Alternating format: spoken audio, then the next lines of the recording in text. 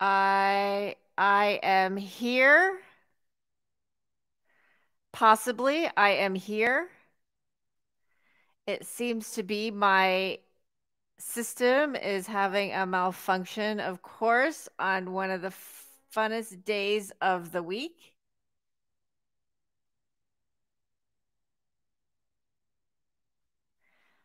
And sorry for the silence. Let's see if my computer decides to stay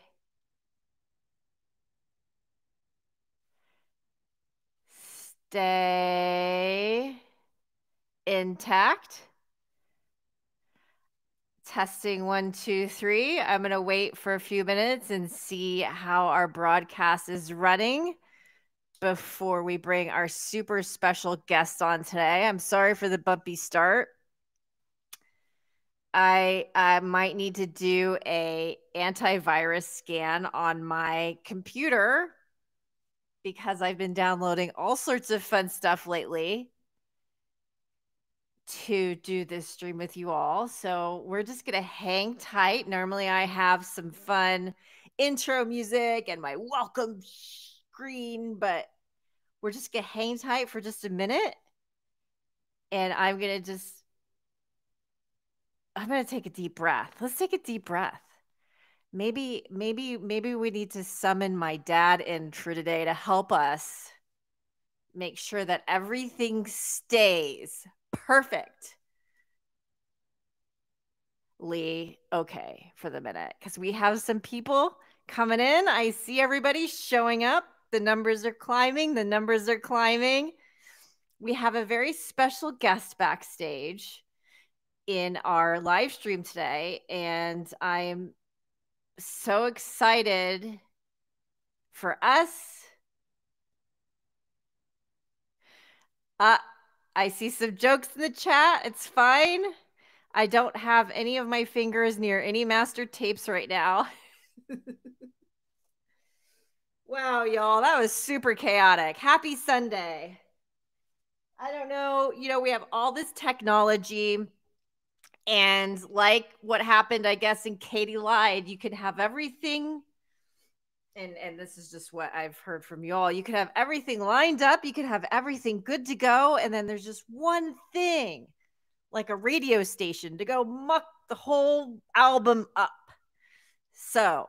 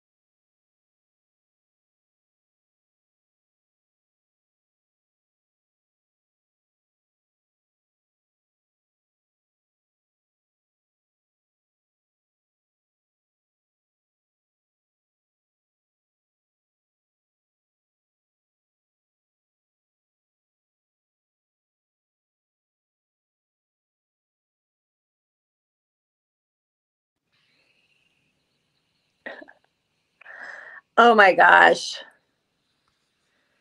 Denny, I am so sorry. Can you hear me now?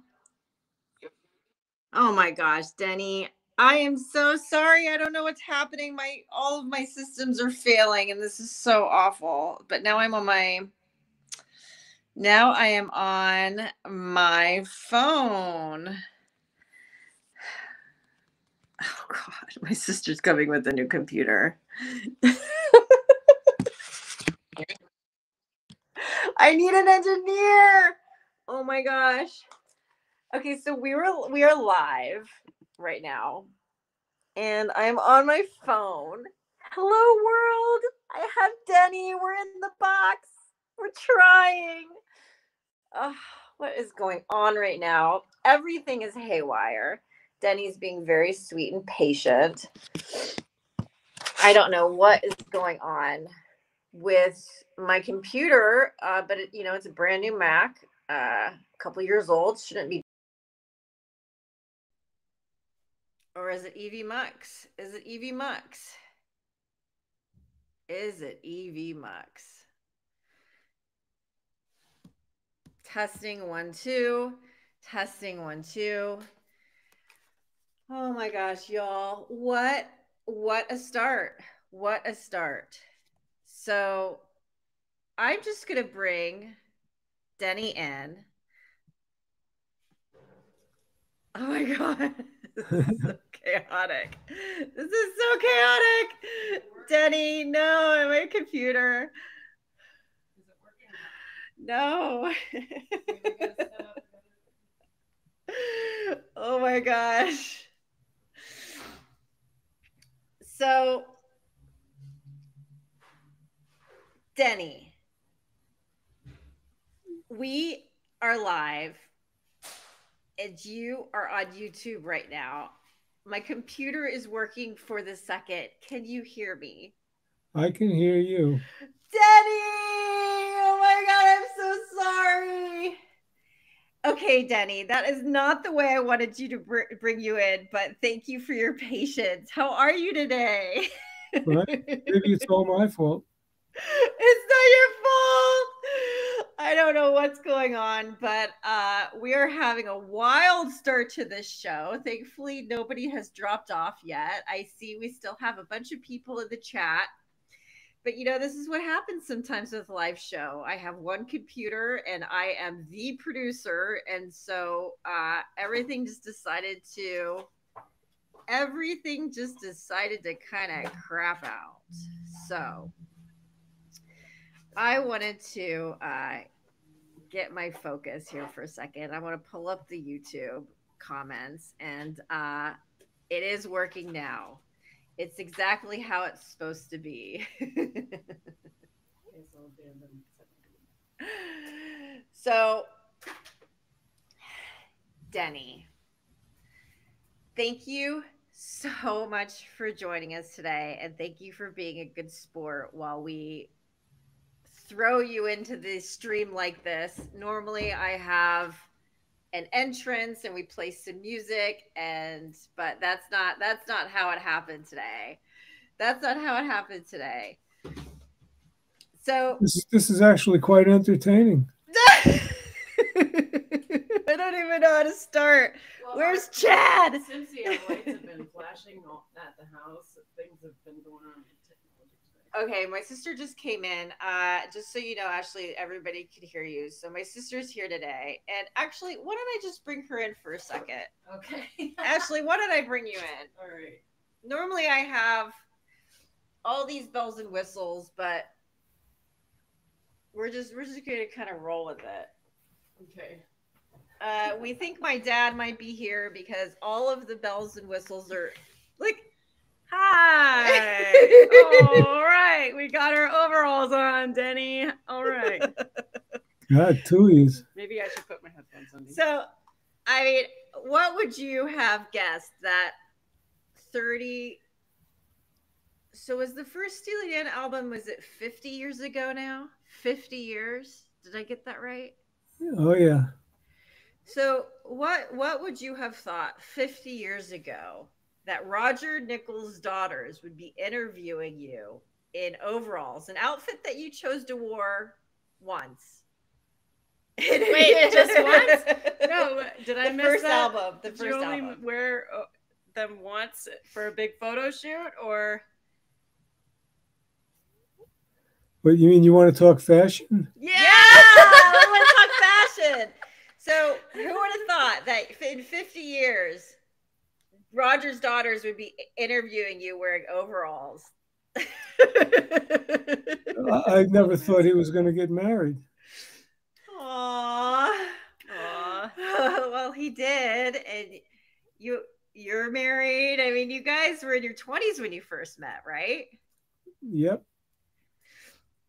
So you were in your 20s when you first met, and what?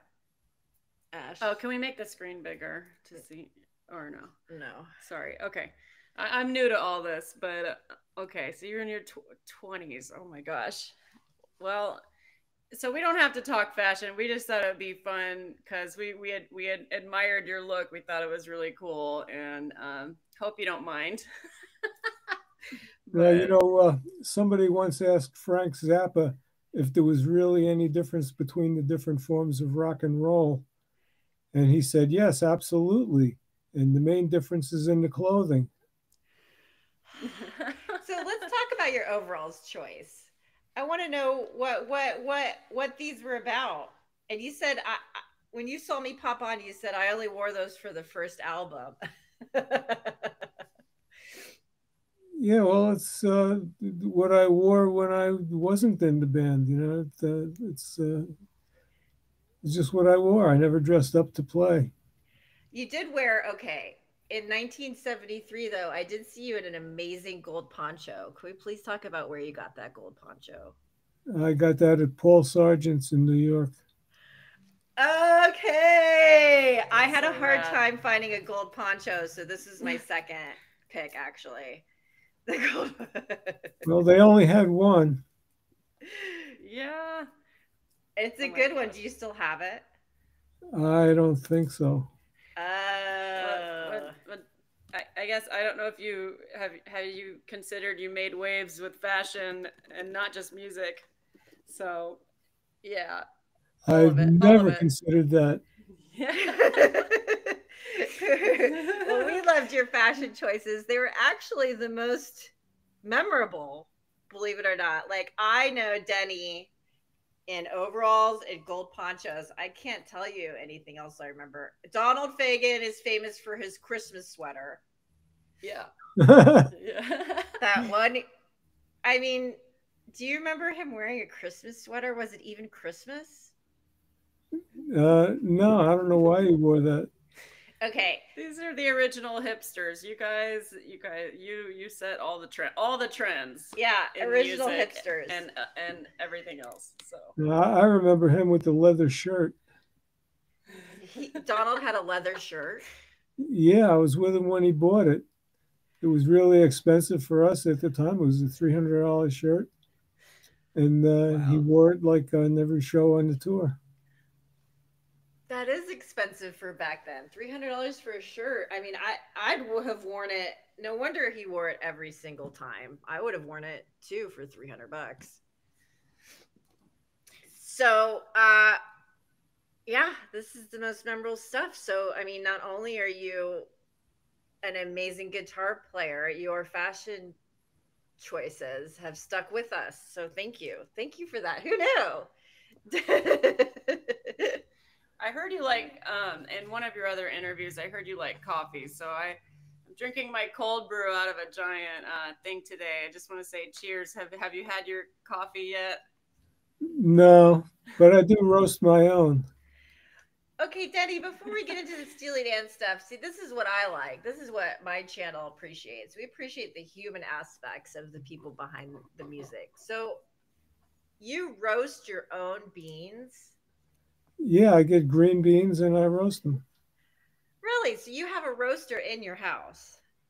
Not only do I have a roaster, but when we remodeled the kitchen, I configured one corner of the room with its own exhaust hood so that the roaster wouldn't smoke up the place. Wow, Denny. That so is cool. I love, I picked coffee beans once in Hawaii. Is there a certain place you like to get your coffee beans from? I generally get 4 different kinds at a time, 5 pounds each. So I have a stash of 20 pounds of green beans, and I roast about a kilo at a time, a quarter of each kind. Wait, can I buy your coffee beans? Can I buy Denny? Okay. Wait, first of all, can we talk about your last name? I think I've been saying your last name wrong since I've been alive. Denny Dias, right? Well, It's an I. we've been corrected, but We've been yeah. corrected because I always want to get lazy with it. I think it's the Southern thing. I go Denny Diaz, but it's Denny Dias, right? Yeah, I'm not Hispanic. I'm Hungarian, Right. and in Hungary they say Dias, where the S is pronounced like an SH.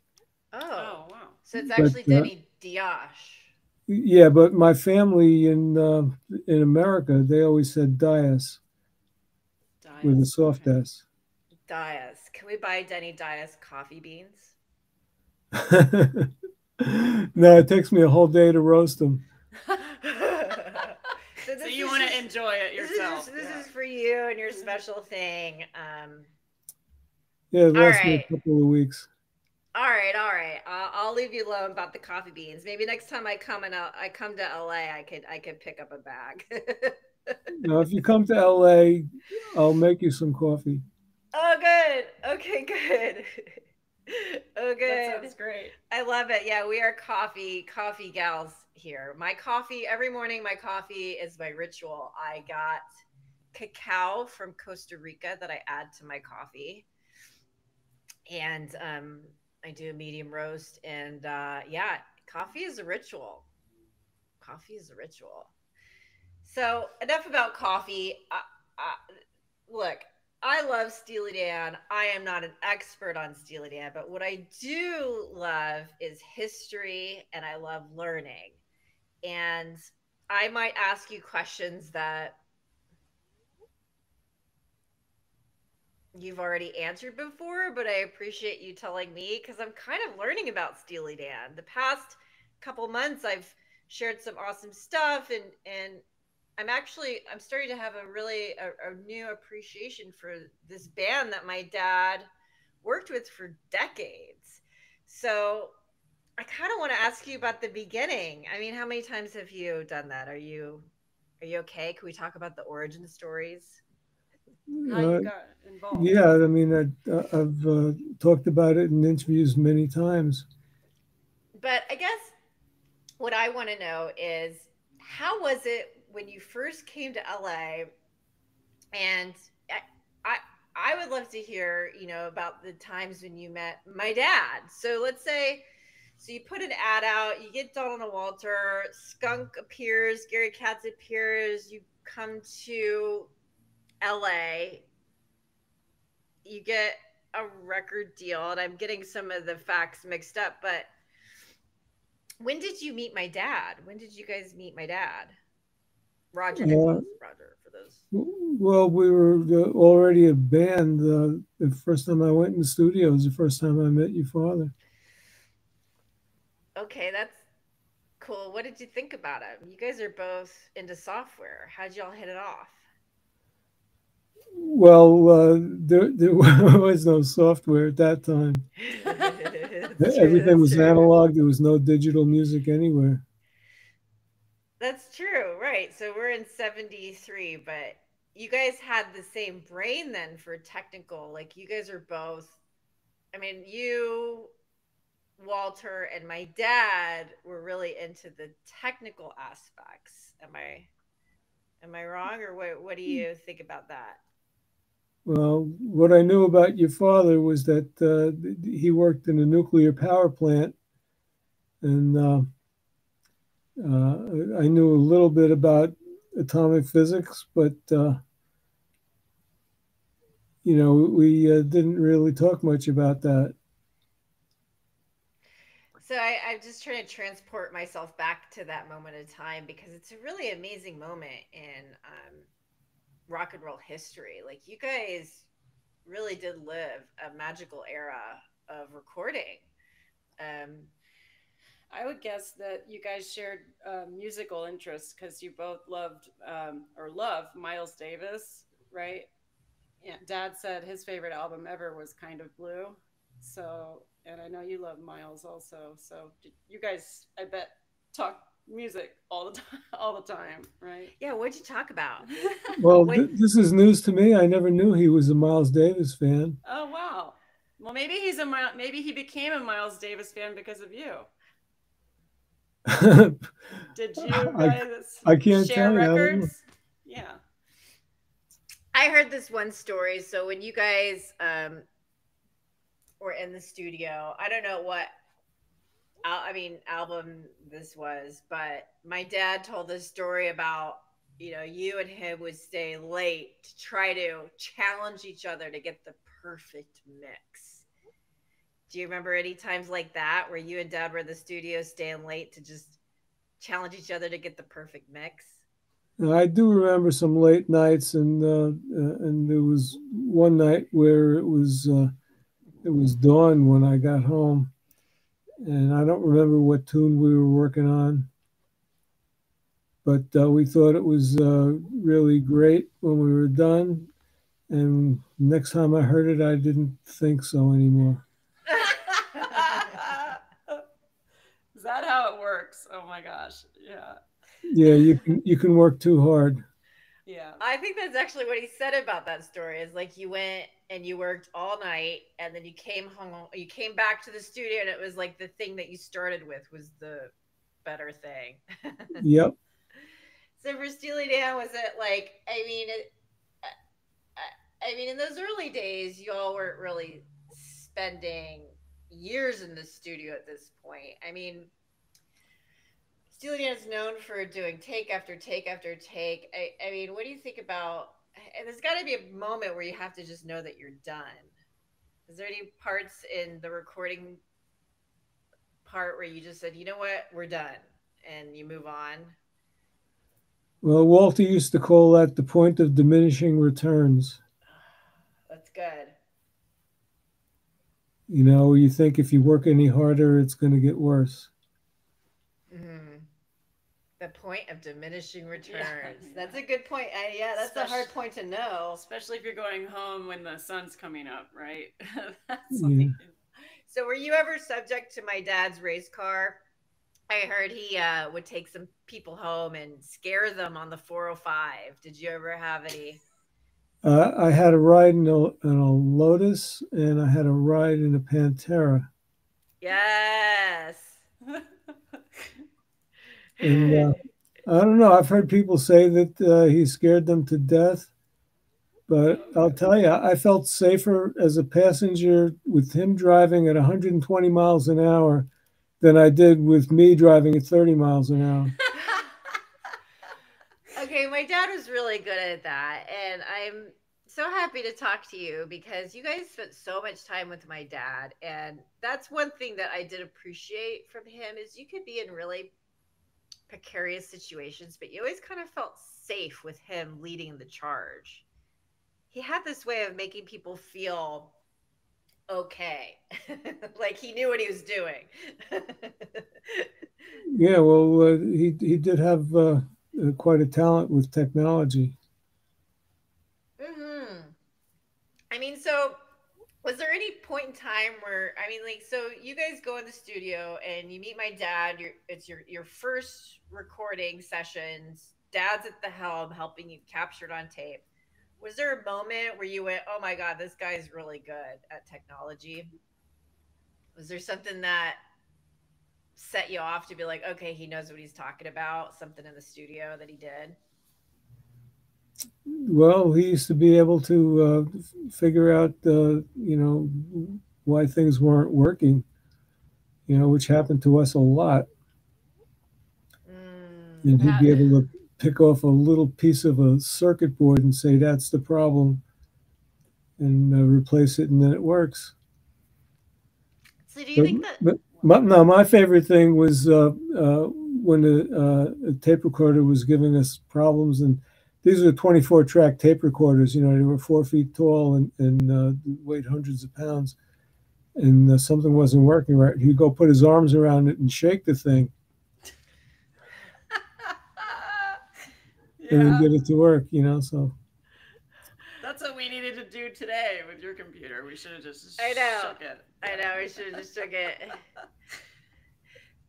So that was one of those moments where you kick it and everything works out. yep. Oh my gosh. Of course, Well, he knew where to kick it. Yeah, he knew where to kick it. So I'm just checking in with our YouTube friends here. My chat seems to have stopped, but I think we're still live. Let me see. Well, can I just say, I don't know how many times I've played the song Bodhisattva and Do It Again, and just listen to your solos like over and over and over again. And I think that goes for all of your fans, and I just think it's awesome. And your style is just incredible, Denny. So I just wanted to say that we're definitely fans, and I have a 5-year-old and a 9-month-old. I have 2 girls, and I definitely want these songs to be their introduction to what rock and roll is, and I just think it's awesome. So do you listen to Steely Dan? Do you listen to songs you worked on, or do you hear them in the grocery store? Well, you can't get away from it in the Yeah. grocery store. Yeah. But when I want to check my system, I'll put on a Steely Dan record. Yeah. Yeah. Which one do you use to check your system? A lot of times it's Gaucho. Oh, cool. So that's the album. So you were working with Steely Dan up until Asia. Did I get that correct? Did you? Yeah. Okay, you were working up until Asia. And yeah, I think let me check in with Chad because there were some questions about that. It is really beautiful how you were part of the first Steely Dan band, and then when that Skunk and Jim Hodder, when it was disbanded, you stayed on to play guitar, but it was like a different incarnation of the band. Can you tell us how that felt, or how you felt about staying on throughout the years with them after they disbanded the original band? Well, I just had this attitude that they could do whatever they wanted, because I know that every decision they made was in service of the music and nothing else. And I thought the music was more important than any personalities. So that's beautiful. You understood what they were trying to do, and after a few albums, you were like, just do that. Yeah, they wanted to hire, some top-notch musicians, and we were just a bunch of kids. We don't see it like that, but wait, you're the yeah. Wait, but you're the one who put the ad out. You were a top-notch musician too. Was it your ad what summoned them? You put an ad in the Village Voice or something? Yeah, it was fun, but I mean, there's a difference between some kids in a garage and and professionals who've been doing it for years and really know their instruments. So they, depending on the song, they were looking for different playing styles, I guess, and sounds. Yeah, I once heard Jim Keltner talking about what it was like working for Steely Dan, and he said that he went to a session. They spent all day working on a song, and everybody said it was great. They loved it, and he went home and he stopped by the next week to say hello, and there's a whole other bunch of guys playing the same song. Ouch! Yeah. What do you? I mean, that would be tough. I know Dad talked about, I don't know which piano player it was, but somebody playing, or we'll have to look this up, but someone was playing one note over and over and over again. And he started crying and he's like, I went to Juilliard. Just like one note over and over and over. And they broke, he got broken down. I went to Juilliard. That, so, yeah. I went to Juilliard. Yeah. Oh, no. So I don't know who that was, and we're laughing at someone's obvious, traumatic event about it later. But I hope he's laughing at it. I hope about it. I hope decades later you can laugh about things like that. But anyway, I don't know who that was, but I remember the time that we had Victor Feldman playing a cowbell, and he's playing this, this really stylish and esoteric version of cowbell, when I knew that what they wanted was just someone hammering on a cowbell, like a hammer on an anvil. And I went in the studio and I says, they really want you to just bang on this thing on every beat. And I apologized for it. And he says, yeah, it's really a drag. And he knew exactly what I meant, and he got the part. Wow. So you were the enacting producer in that moment. Oh my gosh. It seems like a team effort for sure. Give everybody working as hard as they can to get what worked. Okay. I love these studio anecdotes. I could listen to my dad talk about them all day. And you. Yeah. So I have to ask you about the gong.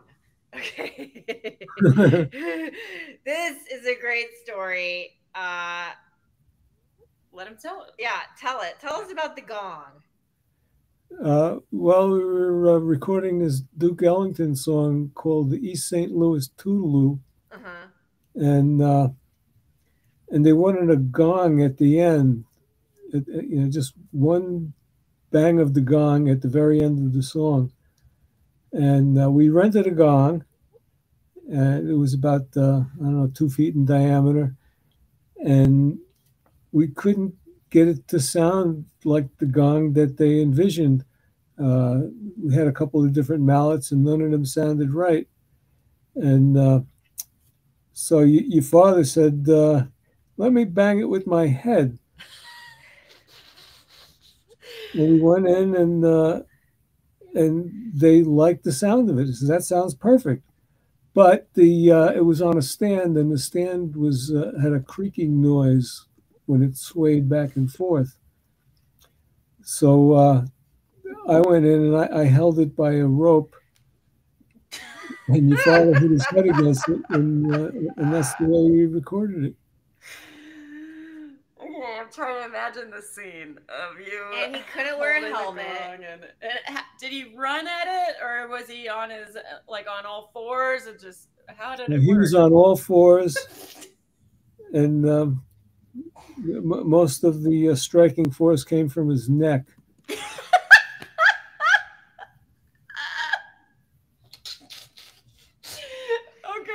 Okay. The physics explanation is and in pure Steely Dan fashion, I'm almost afraid to ask how many takes that was. Not many. Okay. Wow. Were you guys laughing? Were you laughing? Was this a funny moment? I hope. And when it was going on. Well, it was funny afterwards, but when you're trying to do it, you really have to concentrate. Yeah. Oh my gosh. So something about the thud of the human body on the metal. I have to remember that. You're getting a gong. I actually bought a gong. I got a gong. I'm a sound therapist now. I've studied sound therapy and using sound, the vibrations for healing, which is kind of interesting, taking a deep dive into based on my upbringing with Steely Dan, sonic perfection, actually using the sounds for healing. So I got a gong. How big? It's 34 inches. How big was the gong you guys used? It's 34 inches. I think, is that I'm looking at you like you know. I think you said it was a couple feet or yeah. 34 inches. Well, that's almost Yeah, that 3 feet. sounds about right. Yeah. Is that about the size gong that Yeah, I wonder where that went. Um, yeah. Which studio was that? Cherokee? Okay. Cherokee. Yeah. Do they still have it? I wonder. Oh Okay. Cherokee still exists, but it's Yeah. not in that location anymore. Yeah. Okay. Do you have any fun anecdotes from the Cherokee studio days? Because I've heard a few, and it sounded like the Wild West, literally out there. Well, it's out in Chatsworth, which is horse country. I mean, the neighboring ranch, they had their horse exerciser, which, looked like an umbrella, and they like two or three horses hooked up, and they would walk them around in circles. Wait, there was horses at Cherokee? No, the neighbor, Oh, Cherokee's, they were like a little ranch type property. It was a converted barn actually that they made into a studio. right, right. And then you guys were also next to Spawn Ranch, which is infamous out there. Do you remember any? Yeah, but I don't even know where that is, and I didn't know at the time that we were near that. Okay. Yeah, I heard some stories from Bruce Robb where I mean, they were Probably there. better you didn't know. Probably better. Yeah, probably better. But wasn't disco, a lot of disco was like, I heard it was the birthplace of disco. We'll have to get Bruce Robb on studio. for that. We'll have to get Bruce Robb on for that. So I've also heard another story. Do you remember the mustard falling on the tape? Do you remember mustard falling on the tape? I don't know anything about mustard. Uh-oh, what's happening? Can you see me? Weird. I think, okay, not to be superstitious, but Dad must be here today because every single electronic is going haywire. I know where the mustard came from. Probably Fat Burger. Did you guys eat at Fat Burger a lot? Yeah.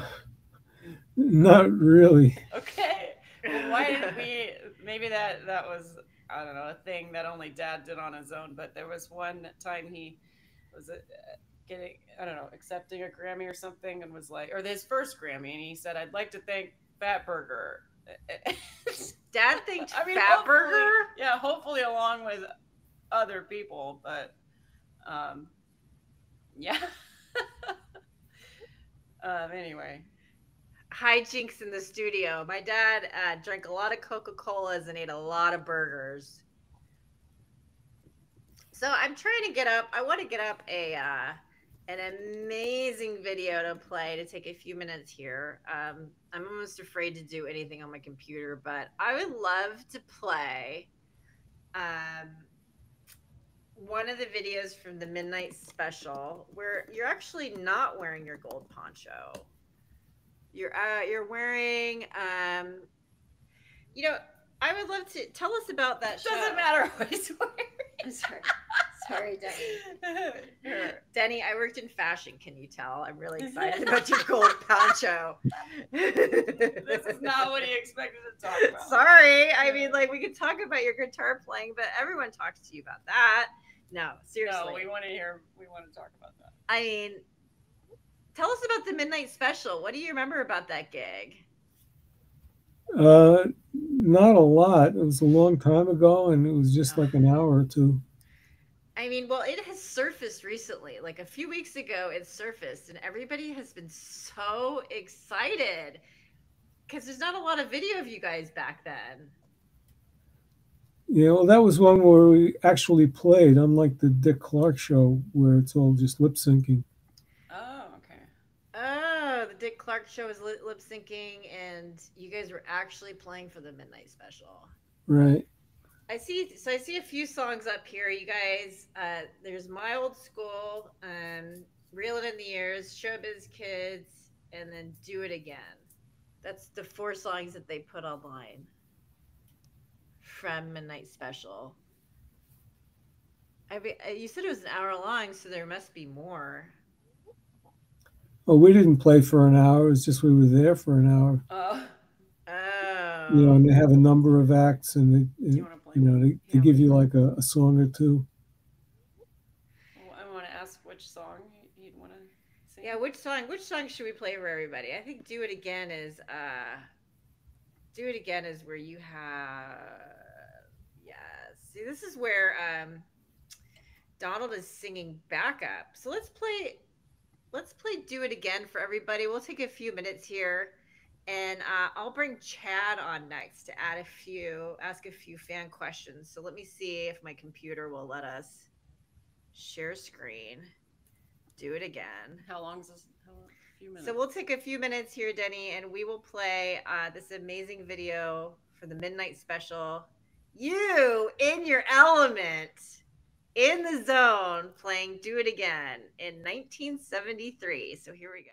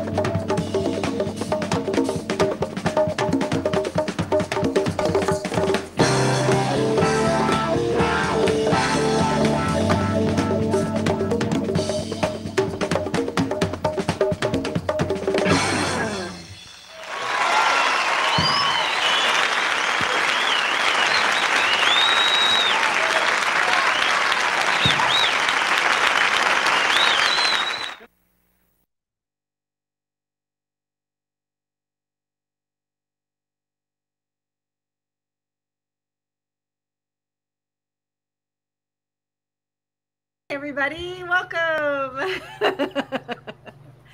Denny, that solo is amazing. You're amazing. I just love. Okay. Okay, wait. I haven't seen that for 50 years. Oh, God. I mean, can we please talk about how spiritual that looked? Like, what were you feeling in that moment? You're not even looking at your guitar. It's so beautiful to watch. How are you feeling in that moment? I don't remember. Okay, good. You're like, girl, that was 50 years ago. That's totally a fair answer. Well, we could see your passion and we could see your love, because there's something really amazing about watching guitar players and musicians in general that look like they're having a spiritual moment playing their instrument. And I'm so grateful for that. So thank you. Well, I do like to play. Yeah, you can tell. So Denny, please meet our mod, my friend Chad. Are you my resident Steely Dan expert? I'm a wannabe Steely Dan expert, sure. There's so much I still don't know. Turn it. Okay, so sorry, your mic's a little hot, Chad. Can you turn it down? Let me back it off just a little bit. Yeah. Hang on one second. So Chad has been super awesome in helping me produce the show, and he helped me gather questions because there were a lot of questions. So I wanted Chad to help me. So Chad, you came with audience questions. I came prepared. First of all, is my mic any better? Is this good level? Yeah, that's better. Thanks. All right, perfect. It was my fault. We did not get to test anything before the show because my computer decided to explode. So we're doing it live. Yes. All right. So, wow, there were a lot of great questions from the audience, as well as, prior to this, we gathered a bunch of questions, Denny, from folks on Twitter. And first of all, I'd like to apologize for not wearing my overalls. They're in the wash. Otherwise, I would have joined the club today. But I haven't owned a pair of overalls for 50 years. Me either, and I'm only 51, so there you go. There's been a lot of well-deserved love in all these questions and all the chats that I've been in about the solo for your Gold Teeth 2. And one of the questions that has come up, many times, and I just want to ask one question because one person actually sort of encapsulated the whole thing beautifully, and this is the way I think it should be asked. And Michael Selvage, who goes by Selviano on Twitter, said, "Please ask Denny if the rumors are true that he ascended to a higher plane after conceiving the solo for Your Gold Teeth 2. And if so, does he still live in that plane of existence?" Well, that's a question I can't think of an answer for. I'm trying to get to that plane of existence like every day. I do a 30-minute meditation every day, and now I have my gong. I'm working on getting there, Denny. It looks like a beautiful place to be. And I think maybe the follow-up question, and this ties into something that DP, who's with us today on the stream, asked earlier, is, when you're playing solos on a track like Asia or Your Gold Teeth 2, are you thinking scales in your head, or are you just playing over the changes? Are you sort of playing what you feel? And I guess the sort of follow-on to that is, are you self-taught, or, did you have a teacher growing up? Well, I had several teachers, actually. The one I remember the most was Billy Bauer.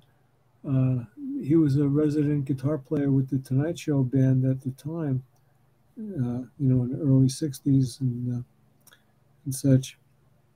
He was an excellent guitar player. He had a D'Angelico. He showed it to me. There's not very many of them anymore. But, he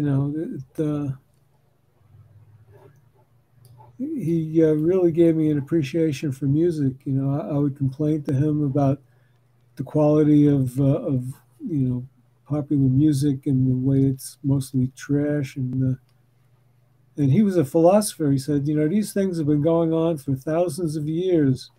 And someday some guy will come along and make it better. And then it'll get lousy again. And then it'll get better again. So not to worry. But to answer your question, I do try to keep the scales and chords in mind. But mostly for those songs, you have to prepare in advance because they're not your normal songs. It's not like you can walk in cold and never heard the thing and then you're going to play a solo like that. You work with it for a week and you get real familiar with the changes so that when you're playing, you can think of the melodic content of what you're doing and keeping the scales and arpeggios in the back of your mind.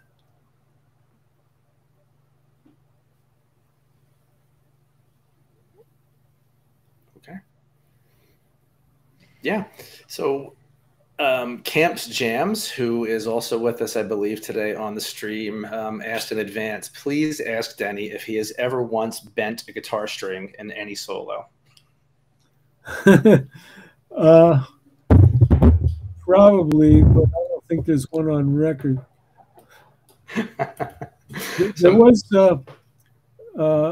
one note and one song on record where I did bend the string, and that was on specific request from Donald Fagen, and that is the prelude to the guitar solo on Green Earrings. It's the last note before the guitar solo, and the string is bent. Yeah, I love that solo, by the way. It's one of my favorite Steely Dan songs, too. One of the shortest sessions that I've played, by the way. Really? Yeah, 15 minutes it was done. Wow, it wasn't a 200-take marathon like the rest of them? Nope, maybe 3-4 takes, that was it. Wow. Cool. Let's see. Next, we have Skinny Post Malone, who goes by the P Stall on Twitter, wants to know, was there a moment where you thought to yourself or just knew we are really uniquely good as a band?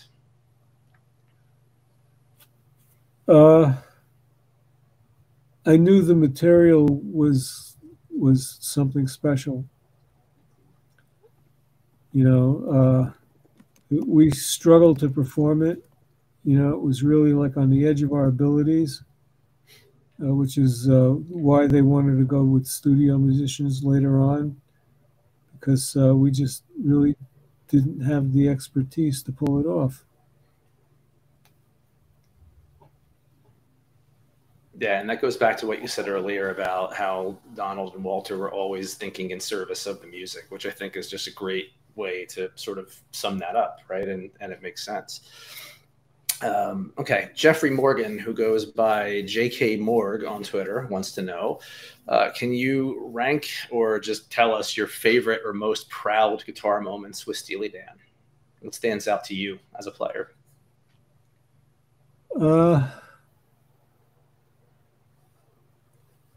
Well, there's a few of them, but I think Your Gold Teeth 2 was the strangest series of chords and key changes that I ever had to play on. And actually, I got a compliment from Victor Feldman when he heard it. He was in the studio, and he says, that's really quite nice playing over all those changes. And that was a real proud moment. I mean, Victor Feldman is a really accomplished musician. He's played with Miles Davis, and he has his own records as well. Yeah, Victor's amazing. It's just, it's got to be such a compliment at such a young age that you were, I guess, right, when he told you that. Yeah, I mean, we had him playing percussion and piano and vibes.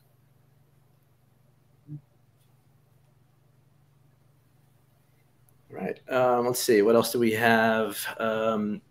So Cimcie asked before about mustard on a tape. I just wanted to know if maybe I filled in a few more of the details that would jog your memory a little bit. Apparently, it was during the recording of the Boston Rag, and I think you were trying to punch in part of a solo or part of a guitar track. And I guess the story goes, and this is from the liner notes of the reissue of Countdown, I think, by the way, that that same piece of tape just wouldn't stick. Like whatever you were recording, I guess, whenever Roger would rewind it, it just wouldn't be there, whatever you were recording. So I guess they finally gave up, changed tapes, did something to sort of, get the track the way they wanted to finish it.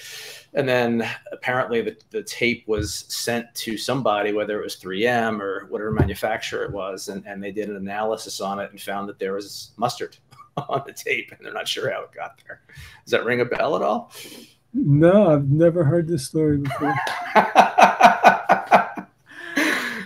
Look at us bringing you fun facts. I mean, there's so much Steely Dan lore, Denny. There really is. Yeah. I couldn't even tell you who it was that liked mustard. That's great. All right, let's see. What else do we have? So one of the other things that surfaced again recently, thanks to Cimcie, is the Schlitz jingle that you guys did. So everybody wants to know if you've had a chance to revisit it. Have you listened to it again since it sort of came back out? And do you have any memories of that whole thing? Well, I heard it. I remember holding the helium tank and feeding helium to Jeff Baxter. That's what was in that tank. You were feeding. Okay, so you were holding the gong for my dad to ram his head into, and you were also feeding Skunk the helium. This was a team effort. This was a team effort, all these shenanigans. Yeah, I remember when they delivered the helium, everybody tried some. Yes. And hear each other's voices on helium. It's fun. Who delivered it? Did you? I saw somewhere that the ad agency, Donald, you guys told the ad agency rep to go get helium and a couple sombreros, and you sent him this. You gave him this list of stuff to get. Is that what happened? I don't know how that happened. Usually Donald would think of something, he would mention it to Walter, and then Walter would tell Gary, and Gary would get it done. So all of a sudden, though, you have a helium tank and a sombrero, and then okay, what were you all working on that day? Did you just slip the jingle in between other sessions, or how did that play out? I really don't remember. It was probably the only thing we did that day was to do the commercial. Mm-hmm. And then so my dad was taking photos, because you're the one who ended up with the sombrero on and holding the helium tank in that famous Katie Lied on the back of Katie Lied. There's a famous picture, Donald in his Christmas sweater, you with your helium tank and sombrero. What kind of ridiculousness is that? Oh my gosh. Do you remember that moment, taking that photo? Whose idea was that? No, and I'm sure there's a lot more photos somewhere. I found them. Well, if you found them, there's a lot of photos from that day. Okay, I found a stash of 1970s photos, because my dad had a camera a lot, right? Do you remember that at all? Yeah, he had quite a setup. He had a camera on a small tripod, and a remote control that he could click it from across the room and take a picture. That's cool. Yeah, he was also a professional race photographer, car race photographer. Yeah, I mean, he had the fancy flash and the motor drive that would advance the film. The motor drive that would advance the film. I don't know if I know what that is. The motor. Well, you know, when you take a picture with an old style camera that has film in it, Right. Yeah. then you have to turn the crank to move the film to the next picture. Okay. So that was motorized. That was motorized. Oh wow. Yeah, Dad was on the bleeding edge of technology. Everything he had was like the best at that moment. So yeah, I actually just found, I've been posting some slides and I've been posting some vintage Steely Dan photos, and I actually found a bunch of negatives recently. So I'm gonna go get those. I'm gonna go get those scanned. But yeah, I've got some great photos, I think, of you, Denny. So I'll have to send them of you smoking. Sorry, wait. I should have. Sorry, I think. Cigarettes. No, cigarettes. I'm sorry. I don't know if I should have said that on live YouTube, but there's cigarettes in the photo. Sorry. I don't know what I got. You guys, did you go? Do you remember being on Hollywood Boulevard doing that photo shoot with them? No, not really. Okay, because I didn't see any photos of you in that, so I was wondering if you were there or not. They were trying to get a cover shot for Can't Buy a Thrill, the first album. They went to Hollywood Boulevard in the morning, and yeah, Ashley's asking. What was the meaning behind No, that? let's not ask. Let's not ask. Okay. Let's not ask. I think there's some things we shouldn't ask. There's some things we shouldn't ask. But yeah, Denny, I'm so excited. I found 1972 to 74 photos of you guys in the studio. So I'll have to share. I love that stuff. Was anybody filming? Was anybody filming? Did anybody else have a camera? What, during the first album? Yeah, the first few albums. Did anybody else have a camera around, or? No. No.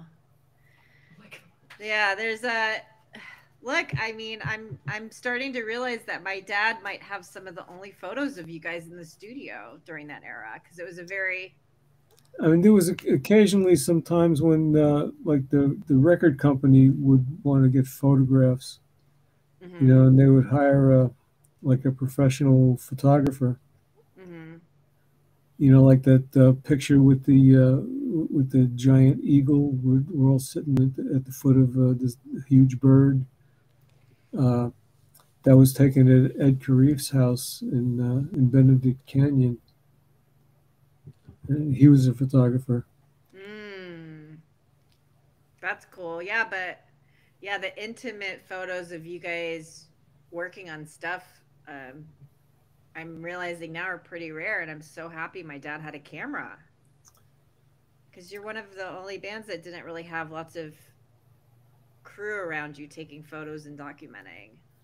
Well, nobody takes pictures of unknown bands. Aww, my dad did, though. Yes. Dad was a documentarian. Unknown, but wait, your first album was a hit. So by the first album... Yeah, but before it was released, it wasn't a hit. True. But then the second and third album, I mean, you guys just didn't have lots of film crew. You didn't have film crew. You didn't have people in there taking pictures and stuff. Well, I remember there was some photographers at some live performances. Mm-hmm. They'd be walking around at the front of the stage and taking pictures. Mm-hmm. Okay, Chad, sorry to interlude with that photo. No, I don't know not where we started going on a 1970s photo. So let's stay on the 70s, Denny, and we have a couple more questions, and then I'm going to hand it back over to Cimcie to wrap up. But okay, SV O'Rourke, who's with us today as well on the stream, wants to know if you remember playing any concerts with Linda Ronstadt around maybe 1973. No. No, you don't remember, or no, you weren't there? I don't think we did. I think Jeff Baxter knew her from the Stone Ponies. So maybe it was mistaken identity. Could have been skunk. And then let's talk a bit about guitars. So Blues Sky, who's on the stream, asked, do you still have the Telly that we see you playing in the Midnight Special and other clips? I do, but it's been modified. Actually, it was modified by Jeffrey Baxter. You know, he used to work at Valley Arts and do work on guitars. And he said, let me fix it up for you. He changed the pick guard, so it now has a black pick guard, which you may have seen in other photos. He changed the lead pickup to a humbucker, so now it has 2 humbuckers instead of just 1. The fingerboard is the same, but he did a fret job as well and changed the tuning heads and replaced the bridge. Wow. So, and he also added some coil faders, so there's a bunch of switches on it as well. I still have it. I haven't played it in many years. Wow. So the coil faders were like coil taps to split the humbuckers down to a single coil? Yeah. Cool. I have a Telly you can see behind me. It's my baby. So fellow Telly guy. All right. I think the last thing that I'd like to ask from the questions that we've gotten, S. Flavius Mercurius, great screen name, is with us today, and said, does Denny play arch tops? Speaking of the D'Angelico, and also wants to know about your influences. Well, that's 2 questions. I do have an arch top. I have a Gibson ES5. I at one time had a Barney Kessel, and before that I had a different archtop Gibson. That you know, before Steely Dan, I thought I would be a jazz guitar player. So my influences were like Wes Montgomery and what's his name, Jim Hall. You know, and a few others. I prefer listening to horn players, though. You know, in fact, at one point I thought maybe I should have been a horn player, but I never had the breath for it.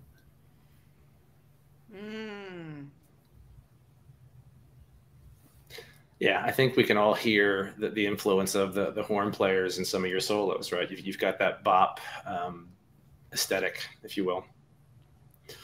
So great. Well, thank you. That's, I think, all we had, Cimcie, from the audience. I mean, we may have had a few more that I might have missed, and apologies if I missed anybody, but I think those were the big ones. Oh, good. Yeah, I'm looking right now. I'm not chatting. I'm actually chatting on the YouTube right now because I'm afraid to mess with my computer at all. So I'm just checking our audience for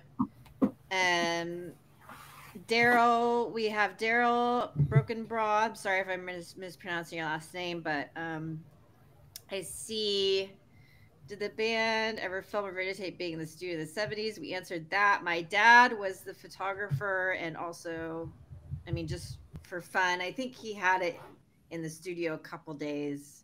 But we have yet to find film. Maybe we have yet to find film. I'm pretty sure my dad was just taking pictures, but and Daryl's also asking, do you know who are the musicians that were hired for the tour? But you guys were the musicians on the tour, so I'm not sure about that question.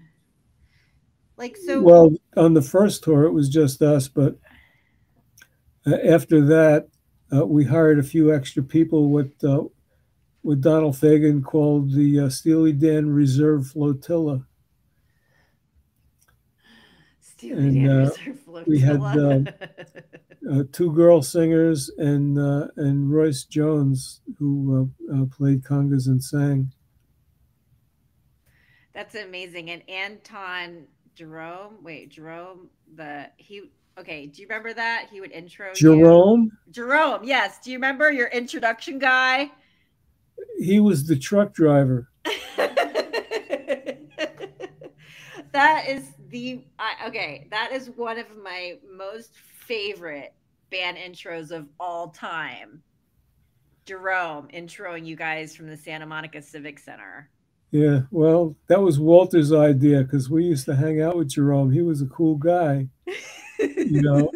And after we had him introduce the band one time, he went out and bought himself a new suit, you know, and he did the introduction on a lot of gigs. And every time he did it, it took him a little bit longer.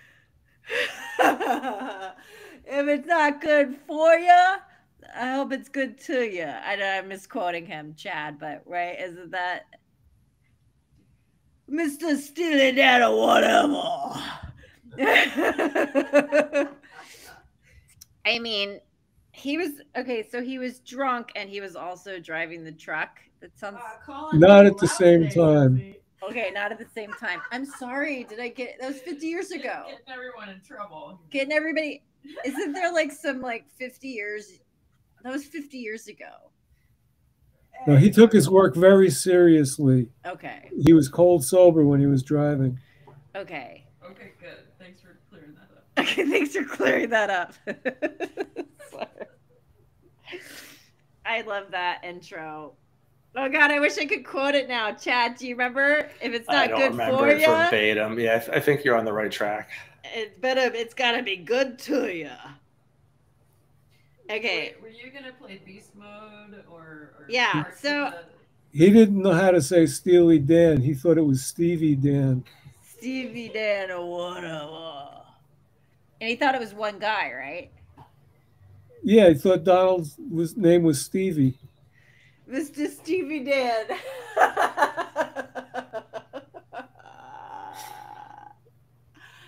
Oh my God, Jerome. Is Jerome still with us? I have to look him up now. He's brought us so much joy. Yeah. I hope he knows. We had Michael McDonald on that tour too. Oh, do you remember meeting Michael McDonald? Do you remember meeting him? What, the first time? Yeah. Jeff Porcaro brought him to a rehearsal one day. Oh, and that's how you met him.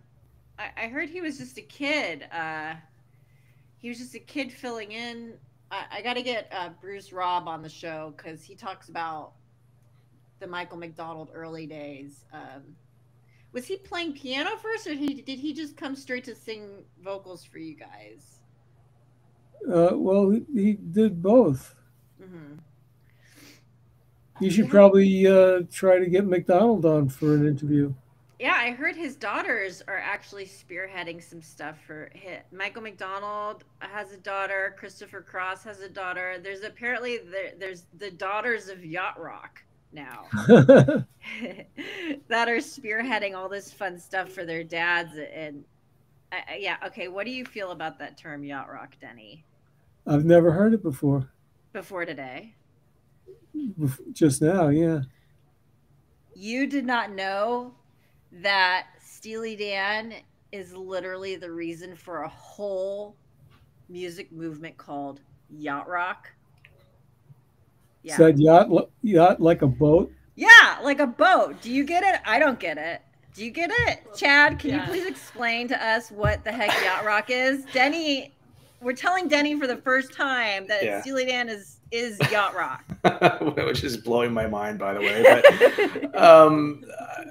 I've been told that it's, you know, music that people that own yachts would listen to on their yachts, right? I don't have a yacht. Wait. Well, okay. I'll tell you, if only people on yachts listened to it, it would not be very successful.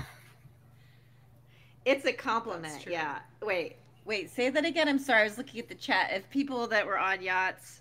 If only people on yachts listened to it, it would not be very successful. True. Yeah, true. I mean, people in the chat saying yacht rock, the guy invented the term, and it as a compliment. I love the term. I think it's great, and it's fun, and it's tongue in cheek. I know there's some Steely Dan purists who don't appreciate the term because it's basically created like a genre of. It's better than butt rock. That's another. Oh my God. That's genre. There's genres that are retrospectively like. There's people today making playlists, and then of course like Spotify and everything. They just name things. I like to see my sister talk herself out of butt rock right now. Yeah, early 2000s. I won't name any bands, but yacht rock is what you want to be. So I'm just saying, like, it's a compliment. So what's the term before yacht rock then? Because yacht rock encapsulates soft rock, or basically every band associated with Steely Dan is in this term, yacht rock. Somebody called one of my recent records yacht rock. Okay, so Toto, Michael McDonald, Steely Dan, Christopher Cross. Okay, it's supposed to be I have second arrangement in the chat saying yacht rock was supposed to be a Jimmy Buffett diss, and it took on a life of its own. It wasn't supposed to be a yacht owner thing, right? It was supposed to be an offshoot of Marina rock, which was Jimmy Buffett's term. Oh. I mean, if you go back to the radio stations in the 70s, right, there were, all these different formats that had these fun acronyms like AOR for album oriented rock, MOR was middle of the road, right? So I feel like Steely Dan kind of slotted somewhere in between those two. I thought AOR was adult oriented rock. Oh, could be. Yeah, I could be wrong. Could be adult oriented rock too. Same difference, right? I mean, in terms of middle of the road, so not hard rock, but not really soft rock. Like, I don't think Steely Dan was on that side of it. They were sort of right in that middle road. But I don't think Steely Dan's like easy listening at all. So I don't know. There's some that I don't agree. I would take up an argument that they don't belong right now. Anyway. I think sometimes it's complicated listening, for sure. Active listening, Steely Dan. So, yeah.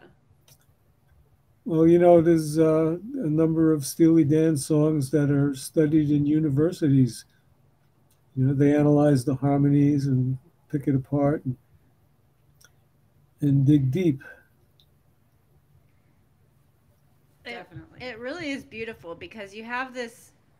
I mean, yeah, there's so much to talk about there because you have the term yacht rock, which does incorporate some smooth, easy, like fun, like it's smooth listening and it's funky and it's this era. But then you have Steely Dan where, I mean, some of y'all's songs are funky, but then you listen to your lyrics and you're like, wait a minute, what are they talking about? Like, once you really start to dig in, like it's like peeling an onion. You're like, oh my God, look at this universe they're talking about. Like, how? Yeah, what do you think of the lyrics, Denny, and how that's different than other bands? Well, they were lit majors, Mm-hmm. and they were widely read and knew a little bit about everything. Mm-hmm. Except math. That was okay. So you actually have been developing software for the past 20, 40 years. Am I getting my decades? Yeah, about 40 years. So you've been developing software. So I have one question from the chat before we move on to that, and then we'll wrap it up for today. Everyone's talking about yacht rock now. Steely Dan was the creme de la creme of yacht rock, sort of above it, but still yacht rock could hardly exist without it. There's a mockumentary. There's a whole series. Yacht rock is this beautiful, fun movement. I'm having fun with it. It's tongue-in-cheek, but also it's kind of like the 6 degrees of Steely Dan. Since Steely Dan worked with so many amazing musicians, all of those musicians had their own careers. So really, if you start with Steely Dan as the nucleus, I mean, you could connect it to almost every band from that era. Yeah. And even Kevin Bacon, you could connect Steely Dan. I mean, you could probably get even Kevin Bacon. Because Michael McDonald, and then you got the Doobie Brothers and Skunk and Michael McDonald, and then you guys started a whole music movement, Denny. Well, and every drummer, think about all the drummers. All the drummers? Yeah. Definitely. At least you just got to see Bernard Purdy recently. Bernard Purdy? I mean, that he's worked on hundreds of millions of sessions. Yeah. Oh my gosh, Denny. Steely Dan is like the Marvel Universe. Really? Really? What's your favorite superhero? If you could pick any superhero to play you, who would it be? Are you serious? Yes. Well, my favorite was always Superman. Aww. I love that. Superman. My dad went to go see Superman in New York, and that's the day he met my mom. So I appreciate that answer.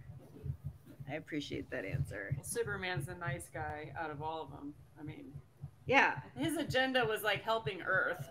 Like, there's no other agenda but that. So yeah. Okay. So I have before we got onto that yacht rock tangent. So yeah, that is a fun fact. Let's see. I had somebody's question in the chat.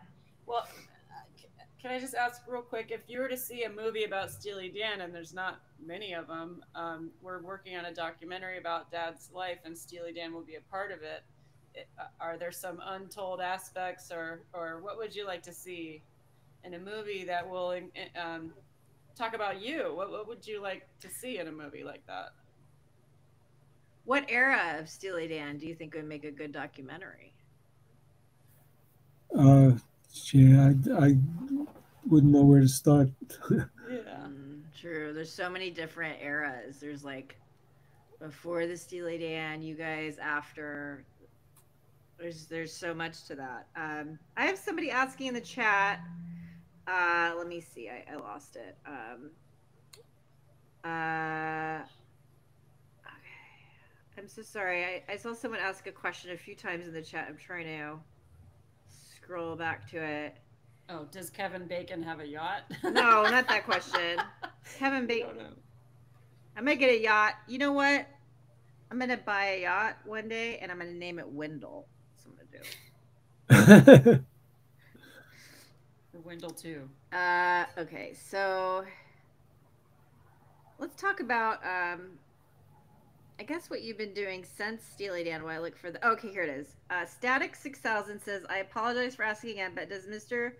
Denny remember the name of Demian's first album and what songs they had? Wait. Damien never made an album. Damien never made an album. I'm sorry, I don't know. Was that No, that was a band I had before I met Donald and Walter. Okay, I'm sorry for not knowing that. I'm coming here with a beginner's mind. So Damien was is it spelled Demian or Damien? Gee, I don't remember. We had a sign that we hung up behind the band. We used to play clubs on Long Island. So you guys never recorded an album. You just played and right, and we were playing cover songs, and we didn't even have our own material. Okay. But there are two demos that Jake Malooly from Expanding Dan published. I think Denny, the other two guys from the band, spoke to him at some length for an interview, and they unearthed, I guess, 2 tracks that y'all had recorded apparently as demos. Oh God, how embarrassing! No, they're great. They're so good, and you know, assuming it's you on guitar, it sounds like you on guitar. They're fabulous. You know, I think he said they're from 1967, and they've got sort of a power trio, jazzier cream sensibility to them, I think. Yeah, that's when I had my Barney Kessel. Cimcie, you should hook Denny up with those demos. You know, if we can get Jake to send them over. Look at us. Yeah. Oh, I'm sure I have them. Somewhere in the boxes. Like my dad kept everything. Do you keep everything? My dad kept everything. Yeah, I've got some stuff, you know, but I generally just keep it to myself. I don't know who released that. There's only like 3 or 4 people that had copies of that. Oh, well, it surfaced. That's kind of fun. So last thing we want to talk about is what you've been doing for the past 40 years. You're a software developer. That is super interesting. What kind of software? What kind of software? How'd you get involved with that? Well, I've worked for Stamps.com for the last 23 years. Before that, I worked for a subcontractor that did work for Nantucket. We developed a thing called Clipper, which was a compiler for the DBase language. Um, Wow. Software is a lot like music in terms of the thought process, and you know, writing music is a lot like writing software, except that once you've recorded music, you don't get to do another version. Wow. Interesting. So when did you get interested? So is that something you went to school for before your music career took off? Yeah, I studied computers in college, and it's funny, when I left the group, I started writing music, and it's really tedious using a pencil and paper to write down musical notation. So I heard about a guy who had a computer program where you could play a song and it would convert it to graphics and you could print out lead sheets. So I bought a computer and a printer, and I actually got more interested in the computer, and the more I worked on it, the less I spent time working on music. And I found a bug in the software that I was using, and I sent it into their to their customer service, and they passed it on to the developers, and they saw what I had done, and they offered me a job, and I've been working at it ever since. That's I love really that, cool. Chad. You're into IT and tech and all that. So I am. That's fascinating. I had no idea you worked on Clipper, Danny. I'm familiar. I mean, I never used it, but I've heard of it. Yeah, that was that was quite a ride. Did Wow. you see that? I mean, I guess my next and last question is what do you have planned next? Are you writing music again? Is there something that we can look forward to, or Yeah, because Stamps.com got bought by a private equity firm, mm, and so it's not quite the same company that it once was. And I've been putting together a little studio of my own, and it's nearly finished, and I'm going to start recording some songs that I've been working on for years. And we'll see. If they're not too embarrassing, I'll see if I can release some.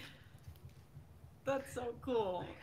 Oh, I can't wait to hear it. we Oh can't my wait to gosh. hear it. I doubt it will be embarrassing, and we would be so honored to hear music from you. So please do it Yeah, I mean, again. you could strum one note, and we're all gonna listen. Yeah, Denny. I mean, you played with Yeah. Walter before he died. I mean, you're still playing guitar. I've seen you up there playing with the guys. So, I do still play. I Awesome. play a little piano, and I still play guitar. how was that playing with them? Gosh, 5 years ago, 6 years ago. I mean, how long had it been since you had played with them? Like 2017, I think you played with them, right? It was a lot of fun. I wasn't even nervous. Aw, was it like a reunion, or how did that feel? It was not like a reunion. Hmm.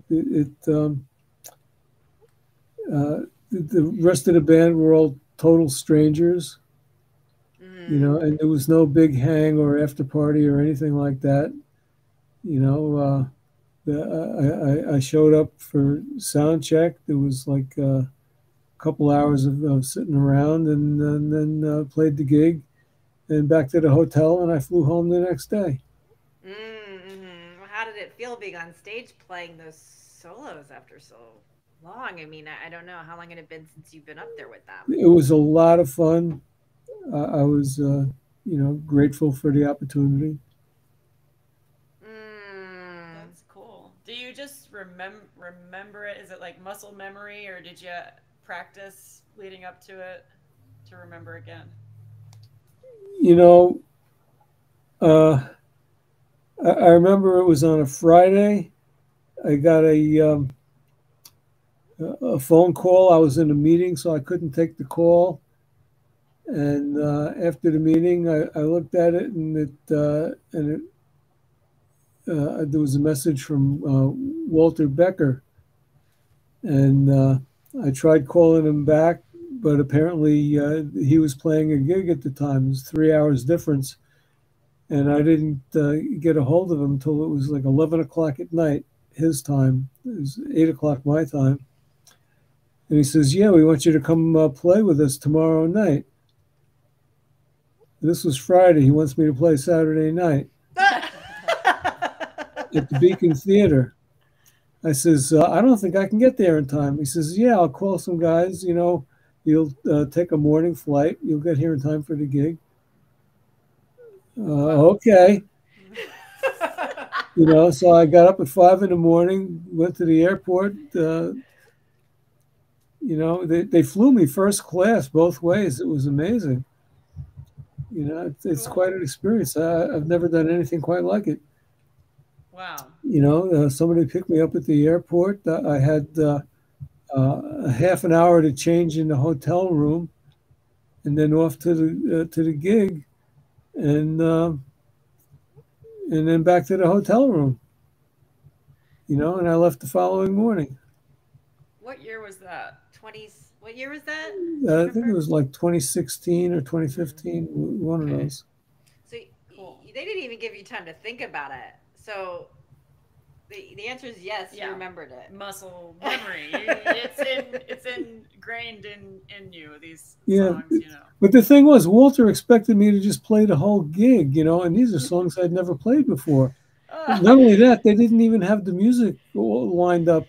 So, you know, even if I could read it on the spot, you know, and I couldn't even find the music to the songs I was going to play. So I had to corral Donald and tell him, I said, "Listen, I don't know some of these songs, you know." And he showed me the set list, and we checked them all off. He says, "This one, this one, this one." You know, starting with Bodhisattva. Sure, I can play that. You know, do it again. Sure. You know, Green Earrings. And he says, "Okay, so you'll play these songs, and then leave the stage, then come back when we do these other songs, and then you leave the stage." So I was back on and off the stage, just playing songs that I felt comfortable playing. Wow. Oh my gosh. You know, they had an amplifier for me there. I brought my guitar. Which guitar did you bring? It was actually a Valley Arts custom made guitar. I think Steve Lukather helped me pick that out. You know, he used to be a part owner at Valley Arts, and you know, it's a nice guitar. It served me well for some years. So you didn't have to. You weren't changing guitars for every song like Walter had the cases of all the different guitars. Have you seen this picture of it? Well, you've seen it. You were with him in his road cases with. So you've seen Walter's guitar rack. Yeah. Yeah, there's more guitars in his rack than for any guitar player I've ever seen. Wow. They were excessive. My dad was the same. He had every thing, like not just one, but he had like every, like it wasn't just one GPS. It was like 4 because each one did a different thing and he needed it for different. Wow. I don't know what that is. Yeah, that's excessive. So well, you just... see, Chad, you got your multiple guitars right behind you. We call it GAS, Gear Acquisition Syndrome. Did you say GPS? Dad had GPSs. Yeah, that was. That's Global Positioning Systems? Yeah, Dad would. So he didn't know where he was. One day he attached it to his bike, his bicycle. He had it, and like I'm like, really? Are you gonna get? He attached lost? it to his bike, riding away from home. Like He attached it to the carver when he was carving turkey one year. Yeah. Oh, and then one road trip, he made a point to like, cause he had just gotten a new version, so he put like 5 of them on the dash just to gloat, you know, or I don't know. Yeah. There is an excessiveness to Steely Dan that we appreciate these days. So thank you so much, Denny.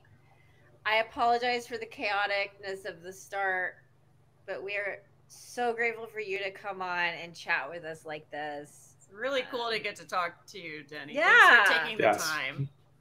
Well, I had fun. Yeah. Let's do it again. Yeah, let's do it again. There's a resurgence now, and we love it. We love there's all these kids celebrating Steely Dan, and I say kids loosely, but it's been so much fun lately. And thank you. And I'm gonna take us out. You know what I'm gonna take us out with, Denny? There's a YouTube, and it's called 6 Times Denny Went Beast Mode. So we're going to take the audience out with, I guess, 6 times that you went beast mode. And we'll talk to you soon, okay? Okay, I've never seen this. Okay, yes. Enjoy. Enjoy. Here we Thank go. you. Thank Okay, you. bye. Bye. Nice meeting you.